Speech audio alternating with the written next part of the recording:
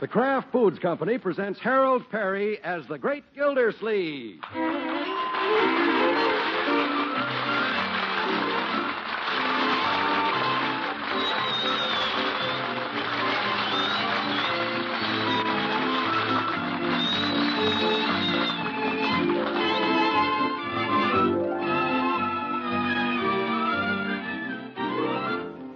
The Great Gildersleeve is brought to you by the Kraft Foods Company, makers of Parquet margarine.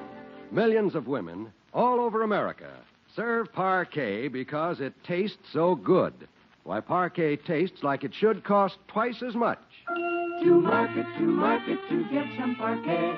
Home again, try it today. You like it, you love it, like millions who say their favorite margarine is Parkay, Parquet margarine, made by Kraft.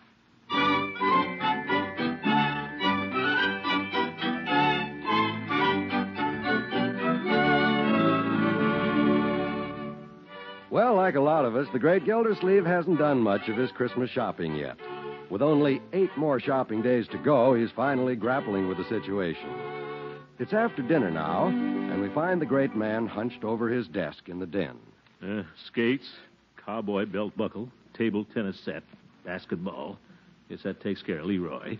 A coat for Bertie, that wristwatch for Adeline. Then there's the Jolly Boys. Oh, my goodness, I've got a lot of people to buy presents for. Got a lot of extra expenses, too. The baby, getting married. Well, I'll just have to cut down a little on every present, I guess. Oh, there you are, Miss Gildersleeve. Yes, Bertie? Oh, hello, baby. Little Romery. Just brought her in to say good night. It's her bedtime. Yeah, good night, little darling. Sleep tight.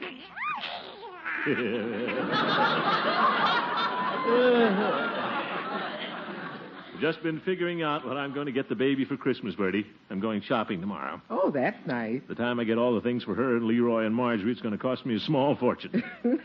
Yes, I guess so. Well, they're worth it, though. But I'm going to have to cut down somewhere this year. Yes. Yeah, I have to economize on somebody, Bertie. Oh. Well, you don't have to say no more, Mr. Gildersleeve. I understand. What? If you can't afford to buy me a present, it's okay with me. But, Bertie, I didn't... It's all right, I understand. But I want to buy you a present. I know you want to, Mr. Gildersleeve, but if you can't afford it, don't you worry. I understand. But you don't understand. Yes, I do. I just want to see those children's happy faces when they open their presents. That's all I want. That's very nice of you, Bertie, but... No, sir, you don't have to buy me no presents. Christmas morning, when the family comes downstairs and says, Merry Christmas, Bertie, that's enough for me. But, Bertie... Good night, Mr. Gildersleeve, and don't worry. I understand. Oh, dear. Good old Bertie. Well, she's going to get that coat anyway. I'd like to save someplace, though. Let me see. I'm getting Leroy and Marjorie an awful lot of presents. Maybe they wouldn't mind giving up just one thing. Every little bit helps. Now, Leroy doesn't have to have that basketball. Sure. I'll just explain to the boy I have to save some money. He's old enough to understand. Leroy. Yeah? Oh, you in the living room? Well, how are you this evening, my boy? Huh? I said, how are you? I'm okay. Well, that's good. And how's school? School? I'm on Christmas vacation, Unc. Oh, yes, of course. Christmas. Say, that reminds me, Leroy. I wanted to talk to you about something. You know, Christmas is a wonderful time of the year. Sure is. Little families gather around the Christmas tree. Everybody gives each other presents. Yeah. But remember, Leroy, it isn't how much you give. It's the spirit in which you give it. Oh, sure. I'm glad you understand that, my boy. So I know you won't mind if I don't give you that basketball. What? Now, Leroy. You promised me. I know that. Leroy. Oh, okay, Leroy. I'm sorry. You'll get your basketball. I will. Gee, thanks. Yeah. You got the real Christmas spirit, Unc. Yeah. See you later. Well, Leroy is just a kid. Can't expect him to understand. I'll go up and talk to Marjorie. She's older. I can explain these things to her. Oh, Won't be the end of the world if she doesn't get those silver slippers. Sure, she'll understand. Well, Marjorie sounds happy. Marjorie! Yes? Oh, come in, Unky. Thank you. Marjorie, what are you all dressed up for? You going out tonight? Oh, no. I was just trying on my formal. Make sure it looks all right for the school dance New Year's. Well, you look beautiful, my dear. Do I really, Unky? Waltzing in front of the mirror. Isn't that cute? Marjorie, there's something I wanted to ask you. Oh, Uncle Mort, I know I'm going to have a wonderful time at that dance. I'm sure you will, but... I'll be dancing on air all evening. I just can't believe it. What's that? I'll be wearing my first pair of silver slippers. I've always wanted a pair, and now you're going to get them for me. Yeah. You're just the most wonderful unkie in the whole world. Here's what I think of you. Now,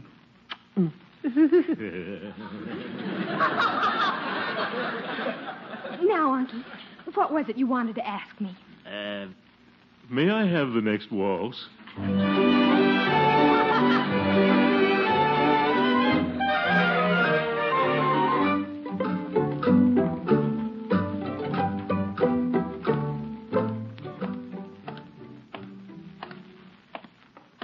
didn't do so well with Leroy and Marjorie last night. Well, Christmas is really for children anyway. Gotta save on somebody, though. Maybe the Jolly Boys. After all, they're adults. Except the judge, he's in his second childhood. But what if they get me expensive presents? I'll try to find out. I can start with Peavy. I'll just drop in the drugstore a minute. Santa Claus is coming into town. Well, good morning, Peavy. Oh, hello, Mr. Gildersleeve. A nice morning, isn't it? Yeah, it seems to be. Peavy, I'm going to do a little Christmas shopping today. Oh, that's so? Yeah, I'm taking the day off. Guess the office can get along without me for one day. Yes, I believe it can. Yeah. Go right down to Hogan Brothers and finish up. Have you done your Christmas shopping, Peavy? Yes, I have. Oh? You bought all your presents? Yes, Mrs. Peavy and I wrapped them last night and put them under the tree. Well, then, I guess you wrapped mine. Yes, we did. Was it a big package? Well... Oh, it was a small package. I didn't say that. And I guess it was about medium. I didn't say that either. Well, I guess you didn't get me anything too fancy. How's that? I mean, I don't suppose you got me anything expensive. Why not? Well, I mean... Mr. Gildersleeve, no one has ever called me a cheapskate. Yeah, Peavy, I didn't say that... I don't toss my money to the winds, but I do have a reputation as a moderate spender. Of course you do. No, sir, there aren't any fish hooks in my pocket. I know that, Peavy. I didn't mean that at all. I just didn't think that you should spend too much money on my present. Why not? What? I can afford it. Oh, my goodness. In fact, I'm buying bigger presents than ever this year. You are? Certainly. Peavy's Pharmacy may not be a gold mine, Mr. Gildersleeve, but it's a good living. Peavy, Of course, I'm just a little businessman, not a city official. I can't take the day off and go shopping on the taxpayers' time. Oh! Look here, Peavy. I'm earning my salary. I'm worth every cent the taxpayers pay me. Well, now, I wouldn't say that. Merry Christmas.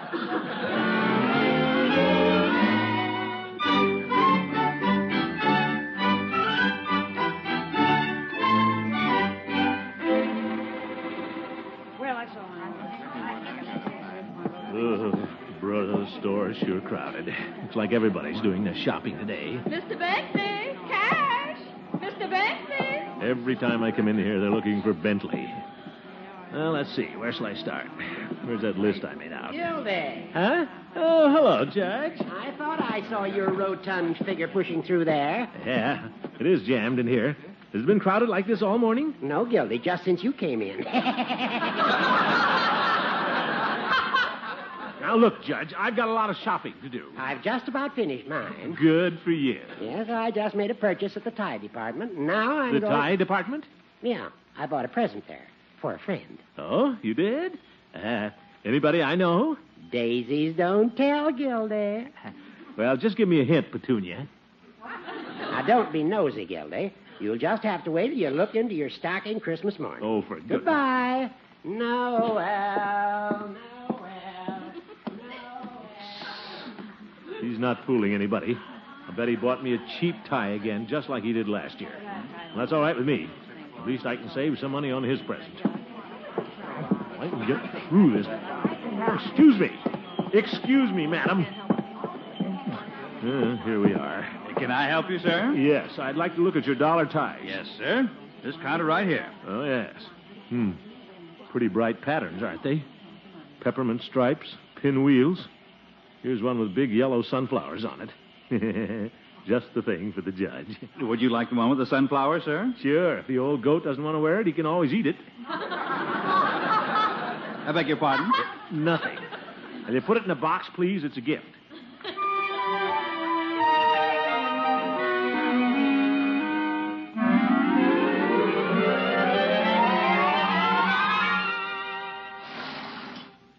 Third floor, sporting goods, menswear. Out, please. Out! Thank you. Let's see. Get Leroy's basketball up here. Yes, that one's rather nice. Oh, my goodness, there's Hooker again. What's he doing, following me around?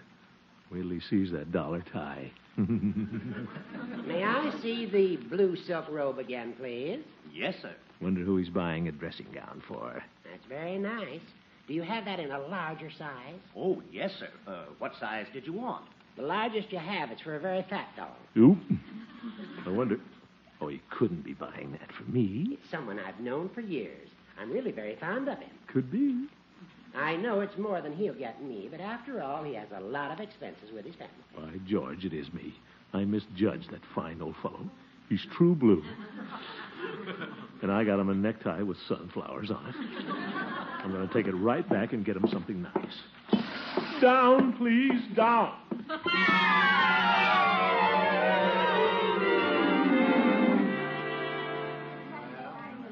Oh, clerk. Yes, sir. I'd like to return this necktie. The one with the big sunflowers, remember? Yeah, but, sir, you just bought it. I know that, but I just remembered that the friend I bought it for can't stand sunflowers. He's got hay fever. Oh, I see. Yeah, so if you'll just give me my money back. But, sir, that means I'll have to make out an entire credit slip just for $1. Couldn't you exchange the tie? No, I can't. You've got a lot of nerve anyway, selling me a cheap tie like that from my very good friend, the judge. All right, I'll make out the credit slip. I'll be right back. Well, make it snappy. Guess I told him. Who does he think? Well, Gildy. What? Oh, hello, Horace, old friend. Gildy, are you buying me one of those dollar ties for Christmas? An old friend like you? I wouldn't think of it, Judge. I'm going to get you something much more expensive, Horace. Well, it's very nice of you. Don't mention it. But you really shouldn't. Oh, forget it. And I want to assure you, Judge, that it has nothing to do with what you're getting from me. Well... But, of course, if I find a blue silk dressing gown in my stocking, I'll know Santa Claus didn't bring it. What? Don't you pretend now, Judge. I saw you buying that robe, you know, for that fat fella. Oh, you did? I know, Horace. You wanted to surprise me on Christmas. I've got a surprise for you right now, Gildy. I didn't buy that robe for you. Huh? I got it from a cousin in Wichita. You did? Yes. You know, the one that's a butcher. Sorry to disappoint you, Gildy. Well, I've got to be going. Bye. No.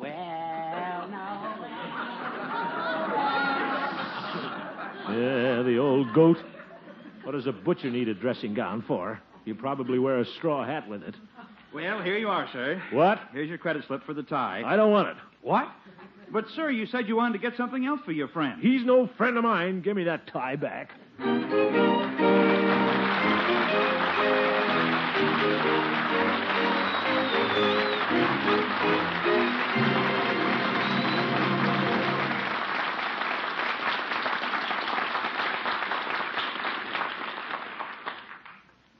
Mr. Walt, we going to talk now? Sure, Bertie, if you'd like to. Well, to tell the truth, I like eating what we talk about more than I like talking about it. Well, friends, as you may have guessed, Bertie is on her favorite subject, Parquet, the margarine that tastes like it should cost twice as much. And the reason Parquet tastes so good is it's made from the selected products of American farms and prepared with all the care of a rare luxury food. It has the fine, delicate flavor. It has the nutritional value plus 15,000 units of essential vitamin A. Yes, it's a luxury in every way but one. Parquet costs only about half as much as the most expensive spreads. Well, Mr. Wall, anybody can tell that by just looking around at the store. But if you want to know how good parquet tastes, you got to take some parquet on a knife, spread it on something, maybe hot cornbread. Hot cornbread. Or muffins or pancakes or toast. Then pop it right into your mouth. Mr. Wall, when you get that parquet flavor you like so much, you don't care whether you do any talking or not. Well, why not take Bertie's suggestion, friends? Get Parquet, and tomorrow enjoy this margarine made by Kraft that tastes like it should cost twice as much. That's Parkay.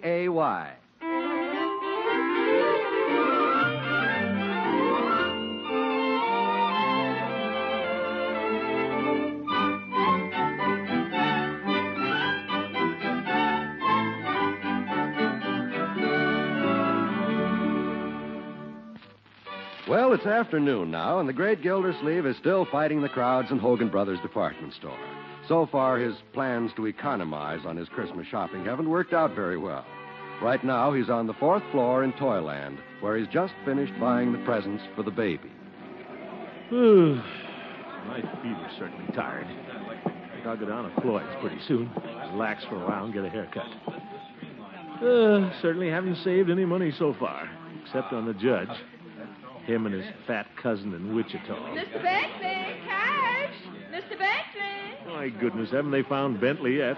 Well, I guess Well, look at that cute little music box.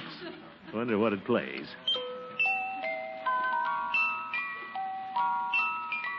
The Big Bad Wolf. Well, isn't that cute? Certainly have wonderful things for kids nowadays. And look at those little mechanical toys. What's this? A little toy barber shaving a customer. I'll just wind it up. Look at that little razor go up and down. Reminds me of Floyd. Yeah, only 99 cents. Say, that wouldn't make a bad Christmas present for him. It's just 10, but I bet Floyd would get a kick out of it. He's not very sentimental about Christmas anyway. It's the thought that counts. And only 99 cents. Yeah, clerk. Oh, clerk.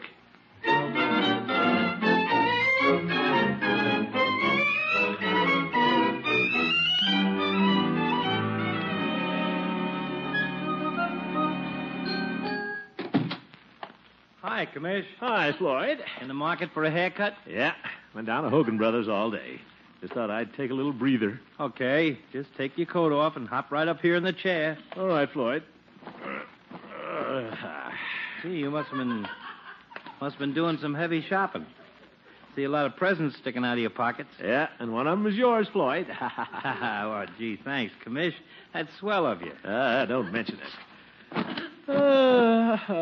Just tuck this under your chin. Funny how he makes so much fuss about Christmas every year, isn't it, Floyd? Well, Of course, it's great for the kiddies, but it doesn't really mean much to us grown-ups. Well, I don't know, Commish. What? Christmas is the one holiday that really gets me. It does? Yep. You go along all year just taking your friends for granted, and Christmas comes, all of a sudden you realize what wonderful people they really are.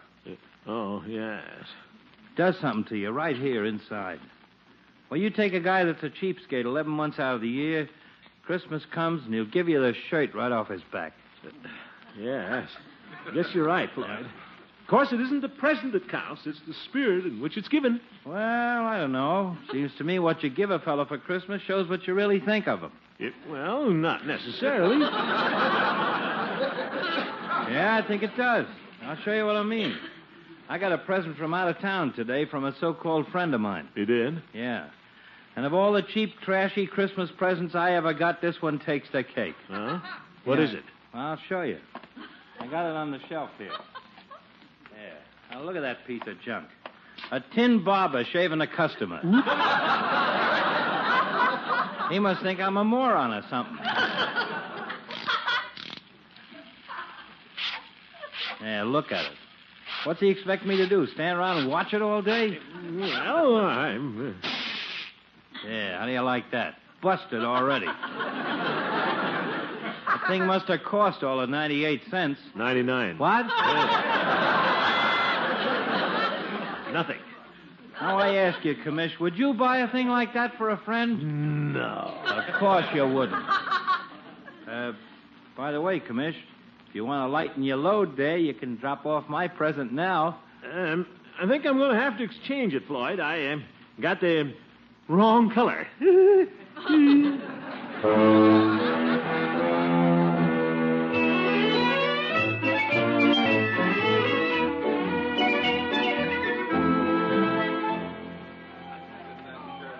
Well, at last, I'm almost through shopping.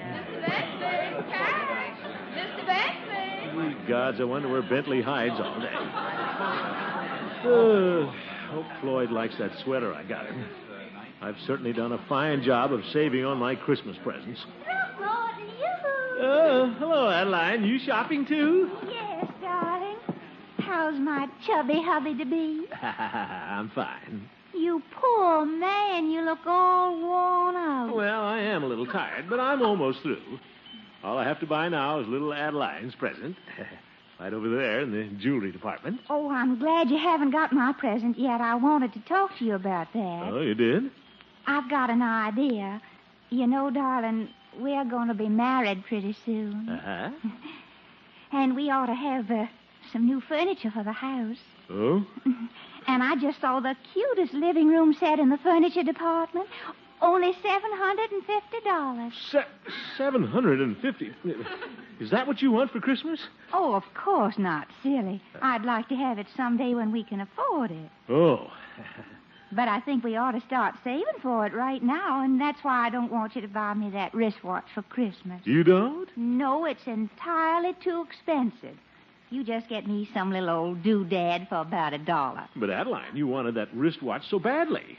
Well, I just thought I did. I can get along without Well, it. gosh, I don't know. Well, now I insist. After all, we've got to be sensible, Throckmorton. And I believe a wife should help her husband every way she can. Gosh, Adeline, you're all wool and a yard wide.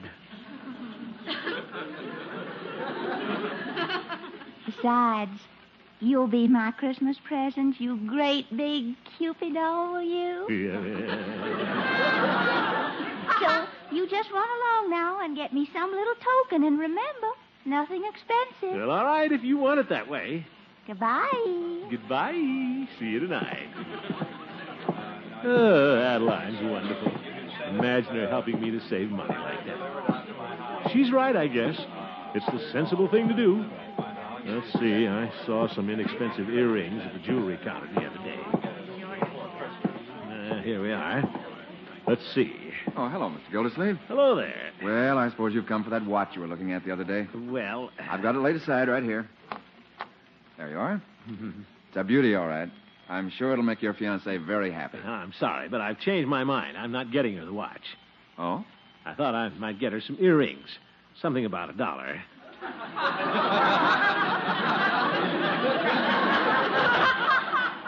$1? Well, I might go as high as $1.50. I see. Just a moment. I'll bring you the tray. The watch certainly looks beautiful, all right. Adeline did have her heart set on it. Well, we do have to be sensible. Here you are, sir. Thank you. Let's see. This pair looks rather nice. Green butterflies with a big red stone in the middle. Don't you think so? Mr. Gildersleeve, may I say just a word? Oh, sure. I know it's none of my business, but won't you please reconsider getting the wristwatch for your fiancée? What? Believe me, I just work here. I wouldn't make a cent more if you bought the watch. But I hate to think of your fiancée being disappointed at Christmas. But you don't understand. It was her idea. She wanted me to save money. She may have said that, Mr. Gildersleeve, but deep down I know she didn't mean it. But I remember last year, my wife had her heart set on a gray coat with a little fur collar. She told me not to get it because we couldn't afford it. I let her think I wasn't going to buy it. And then Christmas Eve, I brought it home and surprised her. She was so happy, Mr. Gildersleeve, she broke down and cried. She did? Yes. Well, this is different, though. There's no use getting sentimental. Very well, sir. I just thought that since this was Christmas time... No, I'm going to be sensible about this. After all, Christmas is no different from any other time of the year. And I'm not going to... what's that? The employees' Christmas chorus is going to sing. Up there on the mezzanine. Oh, well, that's all very nice, but I'd still like to pick out a pair of... They're going to start. Oh, little town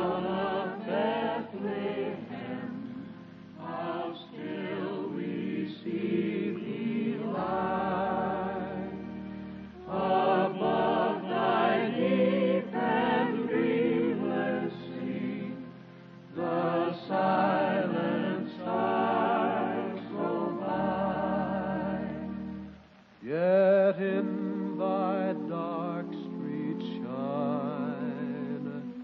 The everlasting light, the hopes and fears of all the years are met in thee tonight. Clerk, Yes, Mr. Gildersleeve. wrap up the wristwatch. Who wants to be sensible on Christmas?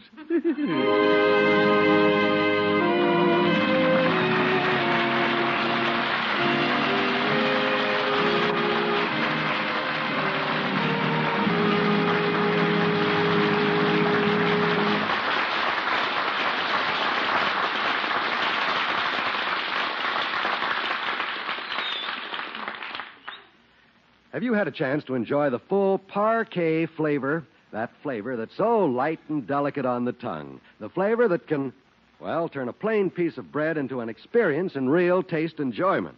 Parquet margarine is nourishing, too, of course. As nourishing as the most expensive spreads, even though it costs only about half as much. It's fortified with vitamin A to make sure you get even more of the nutritional essentials. But the flavor, that's the thing.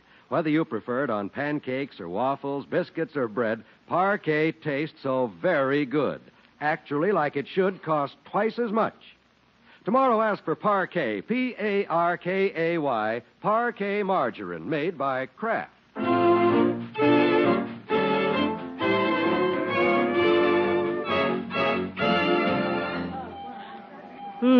What a day. Well, anyway, I finished all my shopping. Gildy. Judge, you still here? I want to talk to you. All right, what is it, you old goat? Well, you looked awfully disappointed when I told you I was giving that blue dressing gown to my cousin. So what? So I've decided to give it to you. You have? Well, thank you, Horace. Not at all. We're old friends, Gildy. And after all, you got me an expensive gift. I did? I mean, oh, yes. Well, thanks a lot, Judge. Excuse me. See you later. Well, here I go, back to the tie department. Mr. Bentley! Mr. Bentley! Yes? Oh, there you are. Well, they finally found Bentley. Good night, folks.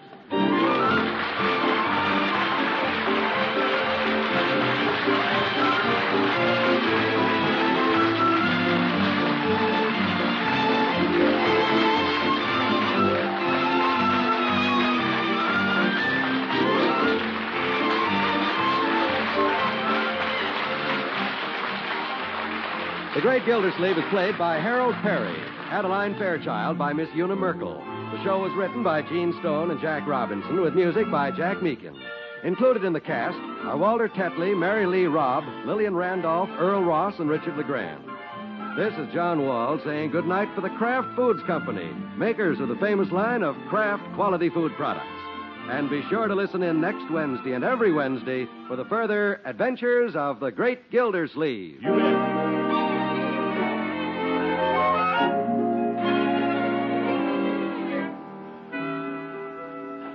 Are you a cheese lover from a way back? If so, you'll be glad to know that now Kraft is supplying your dealer with plenty of aged natural American, the old-fashioned kind that comes in big golden wheels. Aged natural American has been pretty scarce since before the war.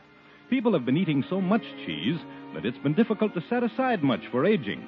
But during the past year, Kraft has been sending fine cheddars to the curing rooms, carefully aging them to bring out that deep-down mellow goodness. Now your dealer has this grand cheese. Be sure to get a big golden wedge of it for the holidays. Ask for the natural American Kraft has aged so carefully for you.